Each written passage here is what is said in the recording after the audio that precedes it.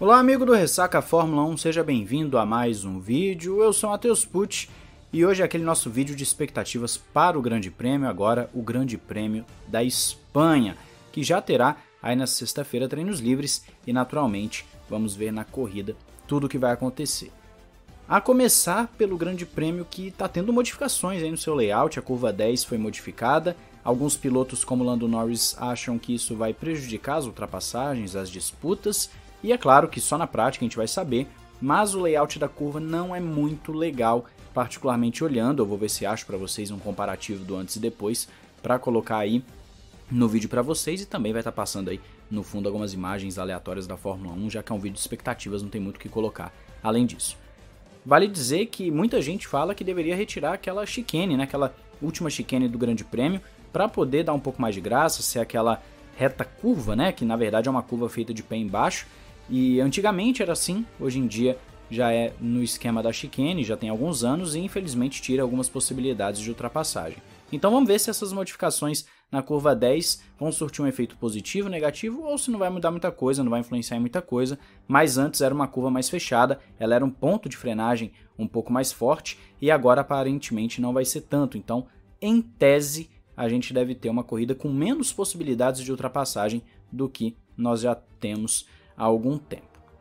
Partindo para as equipes e pilotos, naturalmente o foco está na Red Bull contra a Mercedes. A gente sabe que tem ali a disputa do meio do pelotão que está muito legal, uma disputa onde as equipes estão muito emboladas. A McLaren aparentemente é a terceira força, mas está seguida ali pela Ferrari. A Ferrari também deu um salto legal do ano passado para cá e tem se mostrado uma força constante ali na frente, com exceção quando erram a estratégia, né, como foi aí, por exemplo, com o Sainz no Grande Prêmio passado. Mas nós temos um meio de pelotão legal e o foco voltado para Verstappen contra Hamilton. Pérez e Bottas vão fazer aquele papel de ver quem consegue angariar mais pontos para o campeonato de construtores. Dificilmente um desses dois vão conseguir bater de frente com os pilotos principais. Mas essa briga de Red Bull e Mercedes não está somente restrita às pistas. No vídeo de hoje do Ressaca F1 Express, que o link está aí na descrição, vocês viram que a Red Bull contratou mais 5 pessoas da área de motores da Mercedes. Então a Red Bull já tinha contratado um dos chefes, agora contrata mais 5 pessoas de alto escalão para poder estar indo para o motor Red Bull, motor que eles vão fazer visando o novo regulamento, e eles estão tirando pessoas da Mercedes. Então essa guerra está indo além ali das pistas, né? Além dessa disputa entre os carros. E na disputa dos carros em si, a Mercedes tem mostrado sim uma evolução nítida. Se na pré-temporada a Red Bull tinha um carro mais constante, mais forte, um carro mais equilibrado, a gente já não está vendo isso nessas 3 primeiras corridas. No Bahrein, ainda assim na corrida, a Red Bull aparentava estar melhor e a vitória acabou escapando. Já nos 2 grandes prêmios seguintes, o ritmo de corrida da Mercedes acabou superando o ritmo da Red Bull. Não é uma margem gigantesca, mas a Mercedes já mostra um tratamento de pneus diferenciado, e isso faz realmente uma grande diferença no quesito corrida. A gente pode ver que a Mercedes consegue estilingar o seu stint um pouco mais do que a Red Bull. A Red Bull sofre um pouco mais com o aquecimento dos pneus, sofre um pouco mais nessa janela de pneus, sofre um pouco mais para poder levar esses pneus numa boa qualidade até algumas voltas a mais, e a Mercedes não.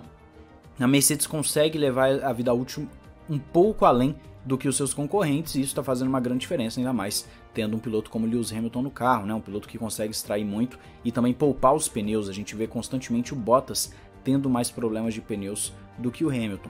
São situações curiosas e que podem fazer a diferença. A Mercedes está tendo uma evolução gigantesca. Nós trouxemos um vídeo já aqui no canal, você pode dar uma olhada, da Mercedes com as suas atualizações, o que eles atualizaram no seu carro, assim como a Aston Martin também. Nós colocamos recentemente um vídeo mostrando o que a Aston Martin trouxe de novo para o seu carro, né? São coisas que vão surgindo e que esses carros, que são muito parecidos em alguns aspectos, a Aston Martin e a Mercedes, estão compartilhando atualizações parecidas, atualizações ali que parece que são realmente focadas na Mercedes, e aí acabam indo para a Aston Martin justamente para compensar o déficit que teve de performance nessa temporada. Em Barcelona nós podemos ter uma Alpine forte, nós podemos ter uma Alpine que venha a colocar mais uma vez as suas atualizações em grande performance. Nós vimos isso em Portugal, Em Imola nem tanto, mas em Portugal eles conseguiram ir um pouco além, eles conseguiram trazer um pouquinho mais, um gostinho mais de performance. Tanto o Ocon quanto o Alonso andaram muito bem. O Alonso falou que eles não sabem de onde tiraram essa performance toda, mas está claro que as atualizações fizeram um efeito positivo, pelo menos em Portugal. Agora, na Espanha, um circuito que tem características também aí um pouco mistas, né? Um circuito que tem a sua reta, mas também tem as suas curvas de baixa, de média velocidade, um circuito que tem poucas possibilidades de ultrapassagem. O quali vai fazer diferença e essas atualizações podem dar aquele 1 décimo, 2 décimos que trazem esse quali um pouco mais ali compacto no meio do pelotão, que é o grande ponto, né? Se a gente tem aquele foco entre Verstappen e Hamilton, em compensação no meio do pelotão nós temos aí várias equipes disputando pontos, nós temos a AlphaTauri, a Aston Martin, a Alpine, McLaren, Ferrari, por que não a Alfa Romeo aparecendo de vez em quando, ou a Williams, né? Que a Williams já bateu na trave aí algumas vezes, essa temporada a Williams está se mostrando um pouco mais forte, e realmente a Haas é que fica lá para trás, a Haas é a que fica de lanterninha e não deve conseguir muita coisa. Mas o meio do pelotão tá bem interessante, tá bem legal, a disputa entre McLaren e Ferrari tá legal também. A Ferrari tem um carro que aparentemente consegue bater de frente ali, pelo menos no quali, com a McLaren. Na corrida a Ferrari ainda sofre um pouquinho, dá pra ver que ela tem um pouco de falta de ritmo.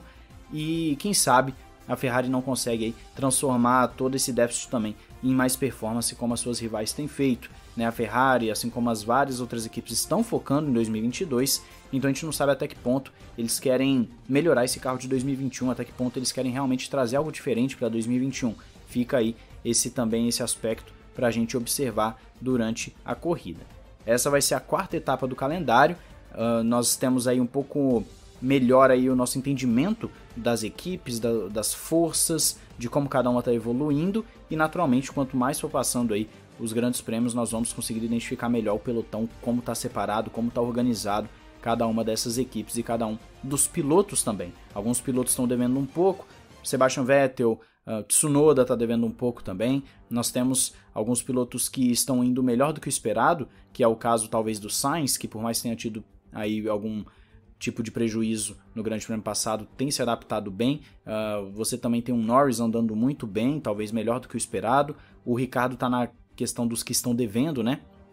Então são pilotos que estão em fases diferentes e que têm feito a diferença realmente na tabela de pontos. A gente vê a tabela de pontos da Fórmula 1, ela está muito para esse lado do que cada um conseguiu até o momento, muito por conta de estar numa fase boa, numa fase ruim, né? Isso tem contado bastante. Assim como o Pérez, por exemplo, que ele consegue, ele tá se mostrando mais promissor do que o Albon e o Gasly na Red Bull, né? O Pérez ele tá se mostrando um piloto que deve chegar com mais frequência nesse top 4 e que deve conseguir bater de frente em algum momento com o Bottas. Então o Pérez, talvez ele consiga isso, talvez o Pérez ele, nesse grande prêmio surge ali para poder colocar a briga um pouco mais entre Hamilton e Verstappen, Bottas, Pérez, porque toda vez que ficar Hamilton e Bottas contra o Verstappen, aí é naturalmente 2x1 e 2 contra 1 fica complicado, né?